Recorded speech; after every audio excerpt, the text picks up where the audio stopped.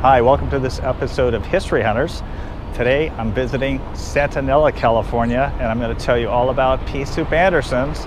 Chances are that if you spent any time traveling up Highway 101 in California, in the Santa Barbara area, also along I-5 between San Francisco and Los Angeles, you probably know about this place. It's a very popular eatery.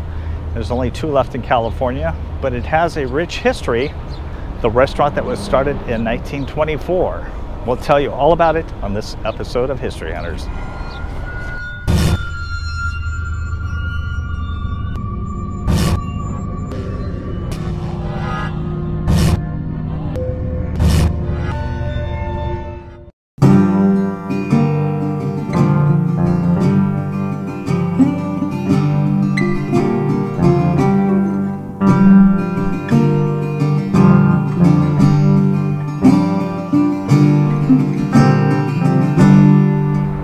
This place is known for their plywood cutouts where you can stand up behind and you can pretend to be the chefs Happy and Pee Wee right underneath this Danish windmill.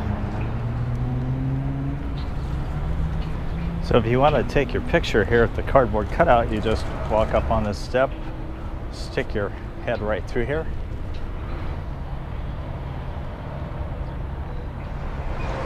Over here you see the traffic of I-5 traveling between San Francisco and Los Angeles. A lot of truck traffic. But behind the building is this sign facing the southbound traffic announcing that Pea Soup Andersen's is the next exit. It's got a very Danish feel to it with the windmill up there actually turning. The original Andersen's restaurant was founded in 1924 by Anton Andersen and his wife Juliet. Denmark-born Anton Andersen had received training in the restaurant business in Europe and New York City. Juliet was born in France. They purchased property in the small town of Buellton in Santa Barbara County, which had been settled by Danish immigrants. They opened a small restaurant and named it Andersen's Electrical Cafe in honor of their proudest possession, a new electric stove. After 3 months in business, pea soup was added to the menu, which was made from a recipe handed down through Juliet's family. Juliet's pea soup became the main attraction. In 1928, the Andersens added a hotel and dining room to the Buellton Cafe. After their son Robert had graduated from Stanford University in the 1930s, the couple turned the operation over to him. He used highway billboards to attract customers off of Route 101 between Santa Barbara and San Francisco and nicknamed himself Pea Soup Andersen, which became the name of the restaurant and business in 1947. The entire enterprise almost didn't happen when on January 12, 1937, Robert narrowly escaped death in the crash of a Western Air Express flight near Newhall, California. 5 of the 13 people aboard died from injuries.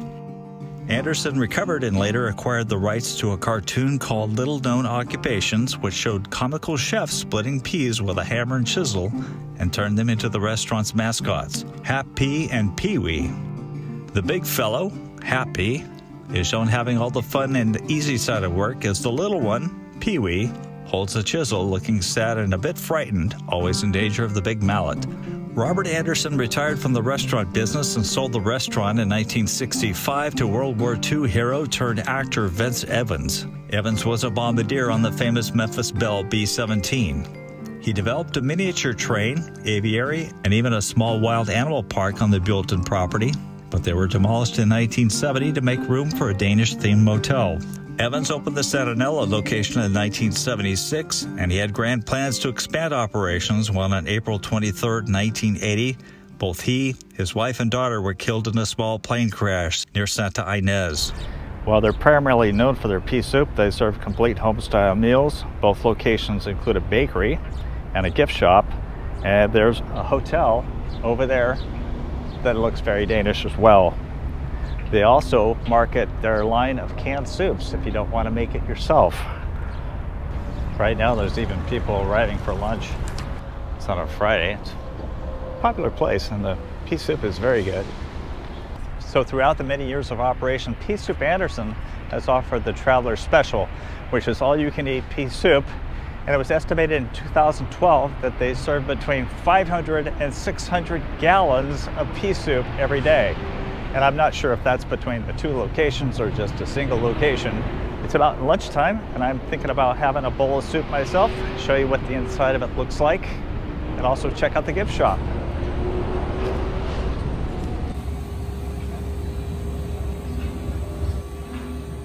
Check out the chandeliers too, that's pretty cool.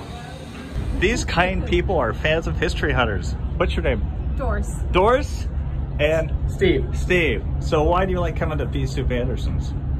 The pea soup and meatloaf sandwiches and yeah, just a good food and nice place with a nice location. Cool. Yeah. So you guys are driving from up north? From Paradise, California to Thousand Oaks. Thousand Oaks, cool. Yeah. Well, fans of history hunters we bumped into here in Santa Nella. Big fans. Yeah, so I'm gonna go have my bowl of soup right now. So they have a map in here and it shows Buellton right here.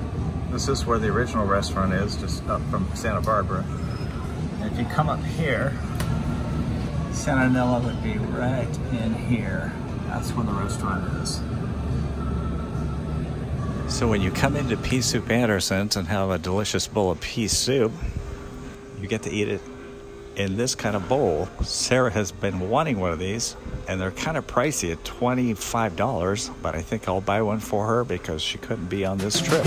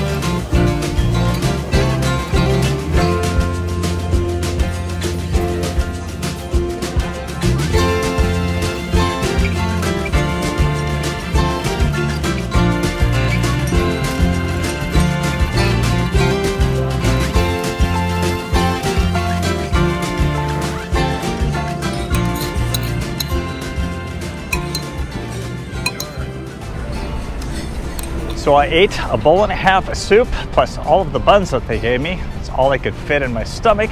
It was delicious, piping hot. So you have to wait a couple of minutes to enjoy your hot bowl of soup. But this episode of History Hunters was particularly a good one for me because I got to meet some fans that were traveling up I-5. But I want to thank you for joining us on this episode of History Hunters. And next time you're in Santa Nella, stop by for some pea soup.